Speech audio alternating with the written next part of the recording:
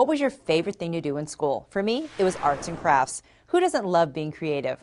Well, the folks at the City of Santa Monica are looking to put those creative skills back in action as they give a Santa Monica landmark a fun new vibe. Greg Goldner has more. You've probably driven by this building hundreds of times, camera obscura, but right next door is 1450 Ocean, which has always kind of been a senior rec center. Now they're offering new workshops and classes for all kinds of arts and crafts and culture for folks of all ages. Let's check it out. This is our big launch for what we're trying to do with the center, which is really add some new programs for adults that are all about hands-on crafts and art. This is a project called Crafternoon. It's our roving craft table for adults. Everything is recycled or repurposed from previous projects that I've worked on. So I just have this collection of things that I don't want to throw away, and I just keep recycling and reusing them and refabulizing them into party streamers today. We also made these. We'll be making these today, and these were from candy boxes. This is what went around the candy box. So I just made a streamer out of it because it'll look great at a dinner party or bar mitzvah.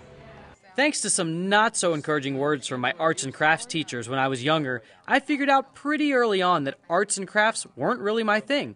However, I wasn't going to pass up the chance to use one of these nearly 100-year-old sewing machines. Can I ask you a question? Is it weird that my shoulder's getting a little tired?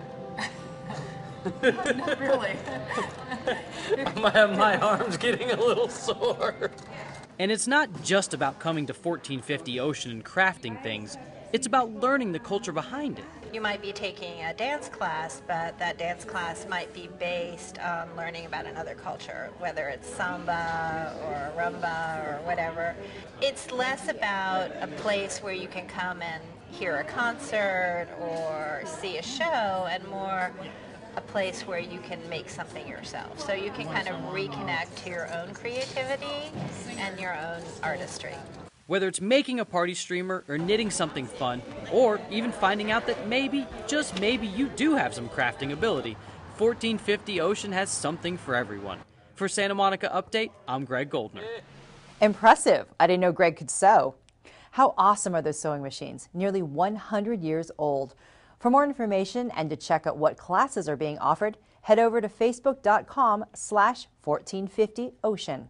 Whether it's sewing, decorating, or whatever your creative fancy, 1450 Ocean has something for everyone.